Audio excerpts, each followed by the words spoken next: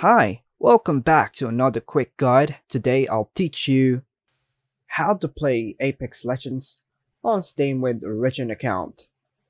And it's literally an easy process, so make sure to watch until the end of the video to know how it's done. To play Apex Legends on Steam with your Origin account, you can't follow these steps. Once Apex Legends is installed on Steam, launch the game from your Steam library. When you launch Apex Legends for the first time from Steam, you'll be prompted to sign into your EA account.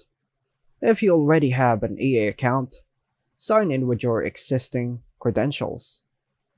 If you don't have an EA account, you can't create one within the game by following the on-screen prompts. After signing in with your EA account, you'll have the option to link your Origin account. Just follow the prompts to link your Origin account to your EA account if you haven't already done so. Once your Origin account is linked, you should have access to your Apex Legends progression, including your unlocked items, levels, and progress. With your Origin account linked, you can now play Apex Legends on Steam using your existing account.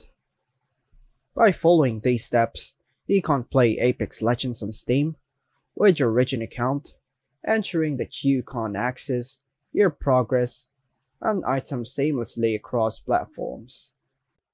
And that's all for now, folks. Hope you like and subscribe. Thank you.